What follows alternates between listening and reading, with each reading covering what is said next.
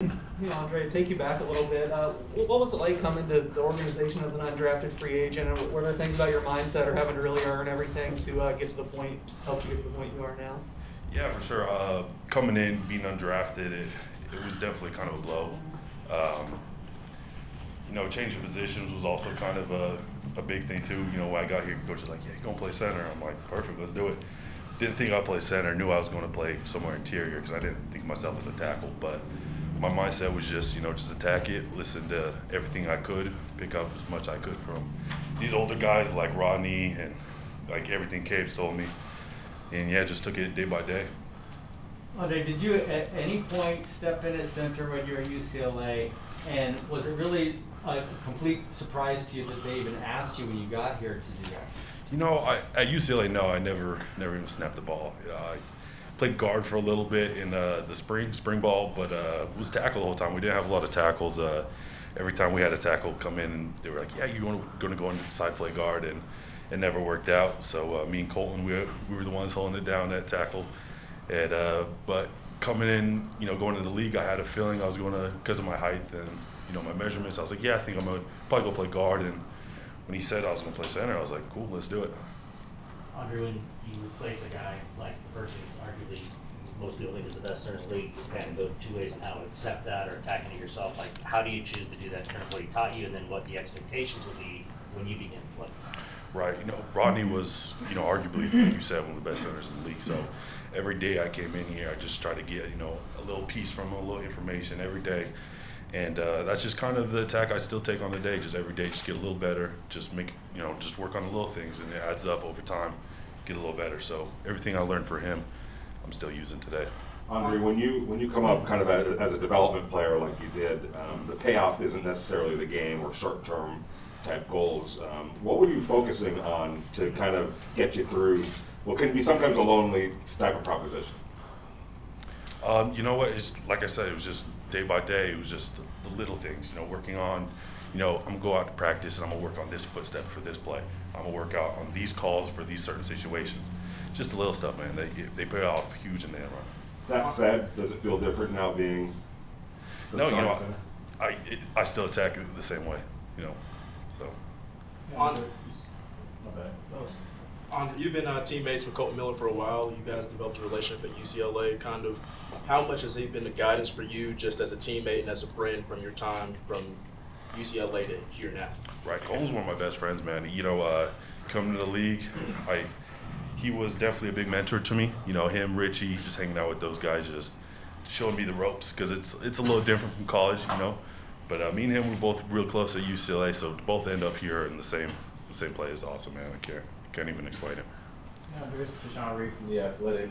Obviously, you've taken practice snaps with Derek Carr before and you started the game before, but how important will these 3 preseason games be just to get some more live snaps and kind of build that rapport before you guys get to the actual regular season?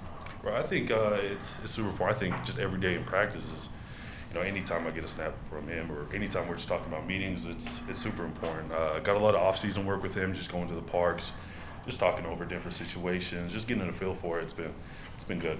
So every time we get together, it's always got to work on that chemistry. So he said that you had him over for some steaks, and you eat different steaks than him. What kind of steaks did you grill up? Oh man, we had some good old tomahawk wagyu. Smoked a 16-pound brisket for 12 hours.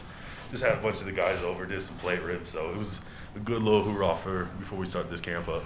Last year he got a bunch of the guys together when things were shut down. They stayed distance, but to sort of build that rapport and get workouts in seems to be something that he likes to do in terms of building that chemistry. Did you get a feel of that since you ride in terms of having that off-field chemistry as well? Oh, for sure. I mean, you look at the guys that are there at the park training. It's the guys that are out there playing on Sundays. It means something to them. So to wake up at 6 o'clock in the morning on a Wednesday in the off season, to beat the heat and get out there on the field, it shows a lot, for how bad you want this. So. Andre, this offseason it's one thing that the coaching staff has put their faith in you to be the starter at this point, but also get an extension as well before you stepped on the field as full-time starter. Does it feel to have that kind of faith put in you at this point? It feels awesome, man. Honestly, just it gives me confidence, having confidence from these coaches. So it helps me not worry as much. It helps me elevate my game in a way like I feel like I have no need to worry, so I can go out there and play as hard as I can.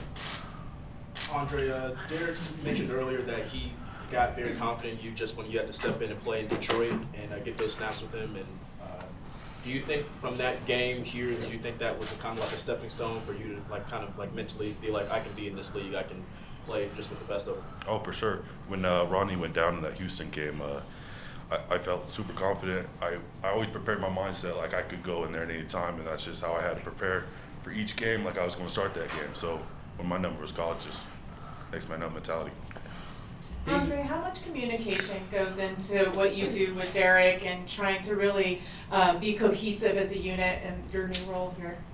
It's a lot of communication. I think throughout the week, breaking down certain formations and certain what we need to do for certain protections. It's good to be on the same page. So we talk a lot, whether it's text or where it's meetings. There's a lot of communication that goes into it. Well, a couple of your teammates have mentioned that you've really kind of taken a hold of a leadership role, which is expected as the starting center. How has that transition been for you, going from sitting behind Rodney to just being a leader on this team? Like I said earlier, everything I picked up from Rodney, whether the preparation throughout the game week, I prepared like a starter. So now it doesn't feel any different. Always in my mindset, I always went into it feeling I was going to play that game. So that's still how I'm attacking it right now.